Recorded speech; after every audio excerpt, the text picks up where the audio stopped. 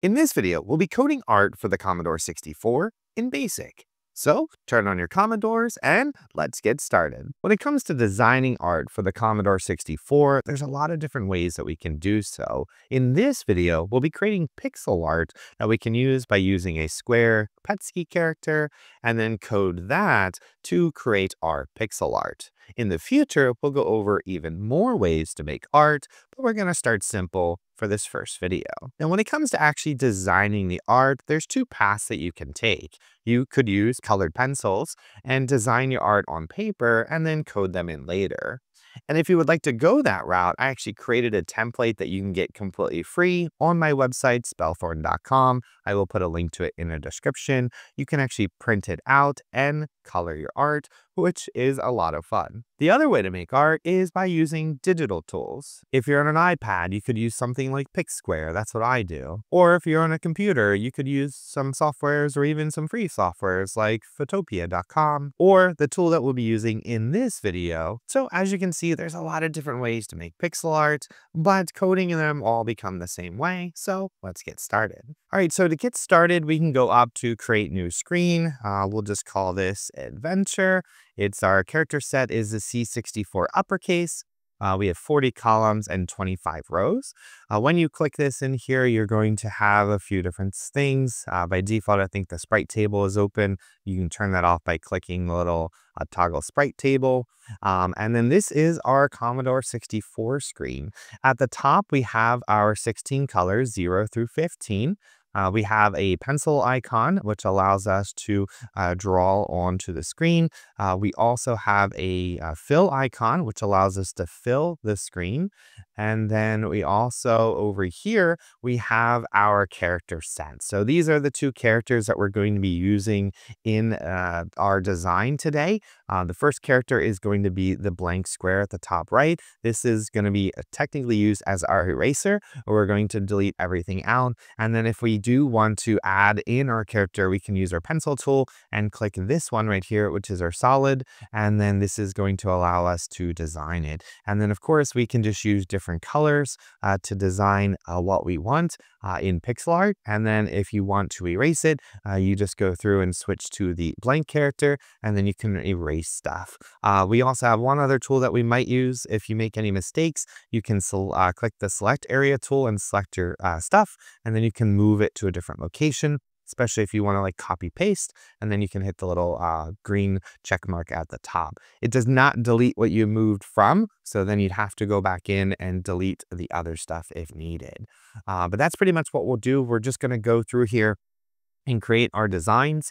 You can also change the background if you need to by clicking there. And then also that's our border. And then also you can change the background if needed. But we're just going to stick with the defaults, and then we can change the background afterwards. That way we can go through it. And then of course, since we're using just this character right here, there's a lot of different characters that you can use, but we'll do more tutorials on that in the future. But right now we're just going to use the solid block character. And then we can also click up here to toggle our grid. This allows us to get a little grid icon, and then essentially you could just design your art here. And like you said, if you do the pencil on paper, you could just recreate it here if you wanted to. I've already created the art, so I'm just going to quickly go through and recreate it again for you to see it, and I'll actually speed that process up. But that's all we're going to do. We're just going to start designing our art here. It's good to kind of think of it in little sections. Here on the foot, we have a little square, so I'll do a square, and then next to that, it looks like we have a little angle piece, so we can kind of do that.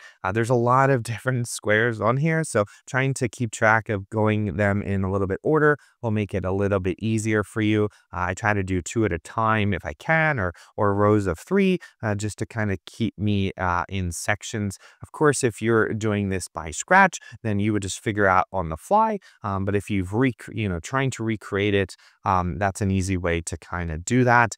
Just keeping track of little sections here and there, so that way you don't get overwhelmed. But yeah, we're gonna kind of speed through this, and I'll fast forward it, and then I'll show you when it's all done, and we can start coding the icon into actual the game. And if you make a mistake, you can actually undo it. by clicking the little undo right here.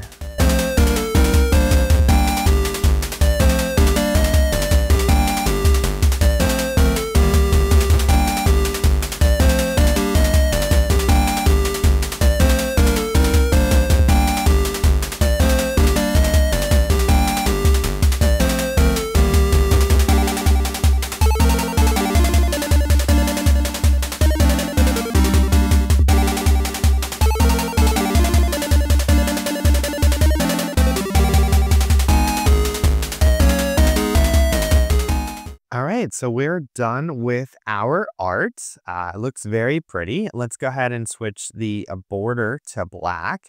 And there we go. We now have our art. Now, coding the art is pretty simple when it comes to what we do. We use the scene PETSCII character, which was this one. So we don't have to keep track of that. Oh, I missed a little spot here.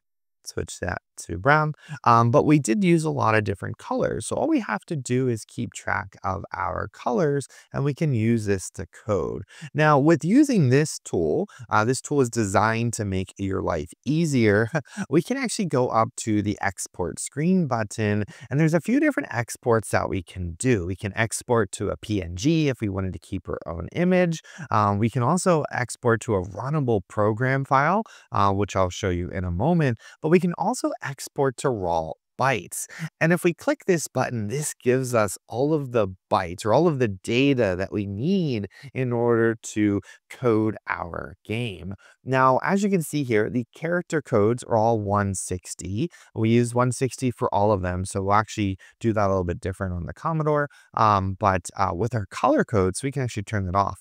With our color codes, this is what we use. We can turn off comments, but these are all of the colors that we use. And if we go row by row, we use color, this color right here, which is color 4. So the first ones are 4. Then we use black, which is 0. Then we use 4, which is the purple. And then we use black again. And that's essentially what the bytes are, what the color codes are. So all we have to do is use these to actually code this into our game. So I'm going to copy this. And we can open up Notepad real quick and we can just paste this in so we can see what it looks like. This is our data. If we zoom it out, then this is what creates our image. Now, we're going to type all of these in, which is going to take us some time, but that's how you'll do it. So we can actually minimize it a little bit. This would be row 1, row 2, row 3, etc. So let's move this off the screen and let's load up our Commodore. All right, so with our Commodore 64 on, let's start actually coding out how we can use this data to create our game. So first what we'll do is we can just do 10 poke. And then we're going to change the background color to match. So we'll do 53280. This will be our border. We'll make it 0 for black. We're going to poke 53281, comma 0. This will make our background black. And then we're going to just clean the screen by print CHR $147. Perfect. So this should give us a blank background. Now what we need to do is we need to loop through all of our squares that we made. We have 40 horizontal, 25 vertical. That means there's 1,000 squares that we need to not only type in the color codes for, but also render to the screen. We can actually do this with a simple for loop. So we'll do 24 I is equal to 0, 2 999, because 0 to 999 is 1,000.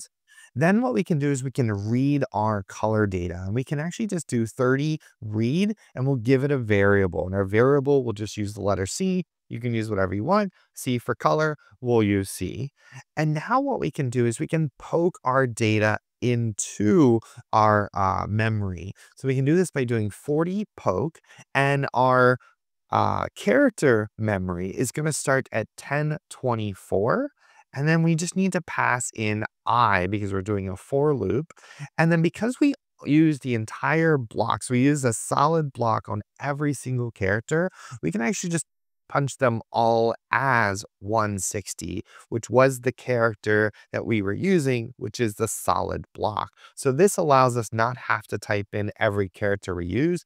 If you use PETSCII characters, you'd have to type in you'd make a data for all the PETSCII characters and then data for all the colors, but we use the same PETSCII character for everything. We've filled in every single block, so we're going to use 160. Now what we need to do is we need to poke into our color memory, so we can do poke, and then we can do 55296. This is where our color memory starts, and then we're going to pass in I as well, because we're going to add I to it. The first time we go through, it'll be 55296. Second time it'll add 1, so 55297, etc., the whole way up to 1000. And then we need to pass in our actual data, which in this case we've read C, so we're going to pass in C. What this does is it's going to go through each for loop, and it's going to check what is the next data in my data set, because we're going to write data instead of byte, but it's going to check the next data, and it's just going to add it. All right, this one is this one, this one is this one, this one is this one, and it's going to go through all 1000 of them. Now, because we are doing a for loop, we want to make sure that we increase it, so we'll hit next, and then just because I don't want the game to end when we've printed everything, we're going to get some input. So we'll do 70, get a $sign, and then we're going to check if a $sign is equal to blank. Then we're just going to, then we'll go to 70. This keeps us in a loop until we press something. And then because I want the program to end, but also to change the colors back, we'll do one more. We'll do 80 if a $sign is not equal to blank. Then we're going to print the screen, CHR, $147.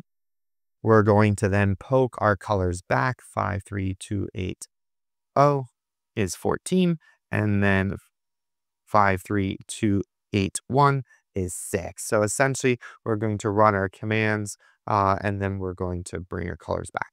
Now what we can do is we can pass in our data, and we'll skip ahead a little bit. And then to do that, we can just write data. And now all we have to do is we just have to start writing in our color codes. Now, the issue with this is these are small numbers, just single digits, but we're still going to have too many because we're writing 40 of them, because there's 40 blocks on a row. So we're writing 40 of them. So we're going to have to split this up, and we can actually do data for, and then we can start counting them. So it's 2, 4, 6, 8, 10, 12, 14, 16, 18, 20, 22 fours. So let's just split it in half to make it easier to read. We'll do 20, 20, 20. We'll do 2 sets of data for each row. So we'll do 4. Let's do this 20 times. 2, 4, 6, 8, 10, 11, 12, 13, 14, 15, 16, 17, 18, 19, 20. So this would be the first half of our data on a row. Let's just add another one. We'll do 110 data, and then we'll do the other half. It was 2 more 4s, and then we had 2, 4, 6, 8, 10, 12 zeros. So 1, 2, 3, 4, 5, 6, 7, 8, 9, 10, 11, 12. And then we had 4 4s, and we had 2 zeros. Cool. So this is how we would have to do it. That's one row. We've written one row. Now we're going to have to write another row, and we got 24 more to go. So let's do one more, and then I'm going to cheat a little. So the next one is 10, 10, 10, 10. Then we'll do 4, 4, 4, 4, 4, 4, and then 10, 10, 10, 10, 10, 10, 10, 10, 10. I don't know how many that is, but we'll just leave it at that. And then we'll do data, and then we stopped at 4, 4 0 0 0 0 0 0 0 0 0 0 0 0 0 0 4 4 4 4 0. And as you can see, this takes a lot of time. It takes a very long time, which is quite upsetting. But we do have modern tools, and I'll show you how we can code that with modern tools. But let's go ahead and run this real quick just to see where we're at. So here we are. We have it. Now we're running out of data because I did not finish the data. But I am just going to cheat a little bit just to show you the final result. But you would have to go through and type in all of the rest of the data. But since I've done this many times for this video, I'm going to take a shortcut. And then in the future, I'll show you how I took that shortcut. So make sure you subscribe. But give me a moment and I'll show you the final product. All right, so I've written everything in. We can list out our program just to see all the stuff that we'll have to type in. Oh yeah, so much to type in. Now we can run our program and see what it looks like. So with us using BASIC, it's going to go through line by line and start creating our art, which is really, really cool. But as you can see, BASIC does take a long time. In the future, we'll actually be switching to assembly because assembly is much quicker. But here's our beautiful, beautiful art that we just designed on paper or on the tool. And then we were able to code it into a Commodore 64 game and actually see it live on the screen, which is awesome. It looks fantastic.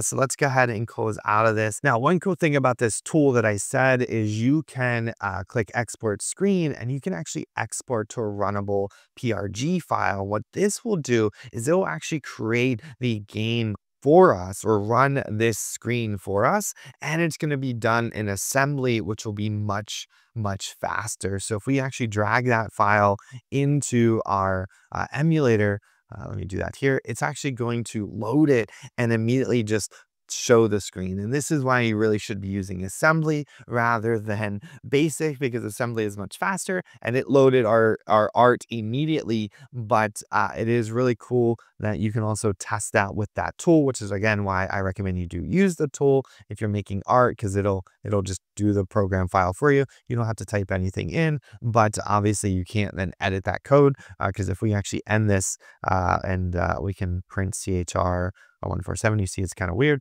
but if you list it out, it's just a program. So that's why you would write it yourself, but we will definitely do that in the future. So get subscribed. But I'd love to see what art you guys make. Hopefully this taught you something new about making pixel art for the Commodore 64 using BASIC, and more videos to come. I hope you have a great day.